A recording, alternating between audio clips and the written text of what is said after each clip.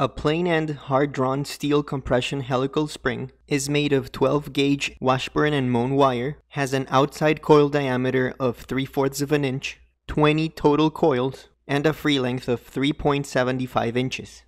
What are the factors of safety for yield at closure with and without presetting?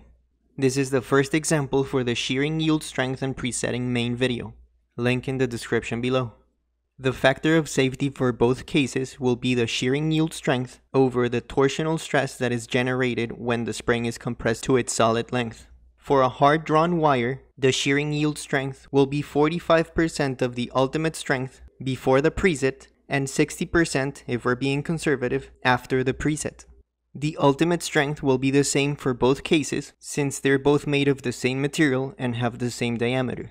The diameter for a 12-gauge W&M wire is 0.1055 inches, and the A coefficient and M exponent for a hard-drawn wire of that diameter are 140 and 0.190 respectively. Therefore, the shearing yield strength is 96.57 KSI for the spring without a preset and 128.76 for the spring with the preset. The maximum torsional shearing stress will happen when the spring is compressed to its solid length. We've already used the expression to calculate the solid length for plain end springs before. Links below. And we have the diameter that we just found for a 12-gauge wire, and it was stated that the spring had 20 coils. For the spring constant, we need the shear modulus, the nominal coil diameter capital D, and the number of active turns. For a hard-drawn wire with a diameter in the range between 64 and 125 thousandths of an inch, we find that the shear modulus is 11.5 mpsi. The coil diameter will be the outer diameter minus the wire diameter, like we've done previously, and the number of active coils is equal to the total number of coils for a plain end spring.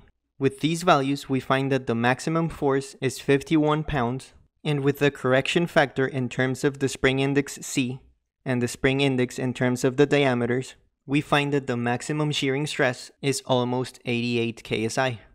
The factors of safety are therefore 1.46 for the spring with the preset and 1.1 for the one without the preset.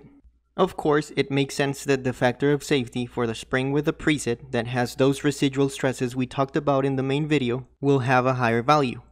For another example on shearing yield strength, make sure to check out the link in the description below. Thanks for watching.